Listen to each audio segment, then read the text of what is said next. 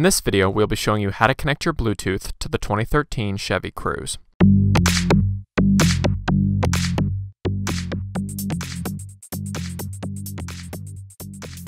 Start by powering up your entertainment console and making sure that the Bluetooth is activated on your smartphone.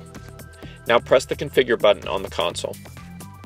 Next, use the menu selection wheel to scroll down and select Phone Settings. Then select Bluetooth, then Pair Phone. The system will then begin searching for your phone. The voice assistant will prompt you to connect to your vehicle and will give you a passcode to pair the device. Your vehicle on your phone and then enter the code 0309. Again, the code is, please say the name tag you want to give this phone. Bachman Chevrolet. About to store. Bachman Chevrolet. Does that sound okay? Yes. Once the devices are paired, you can use the console menu, steering wheel controls, or voice assistant to make a call, access your directory, or redial the last number you called.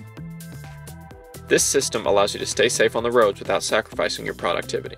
For more news, reviews, and how-tos on the 2013 Chevy Cruze and other Chevrolet models, please subscribe to our channel.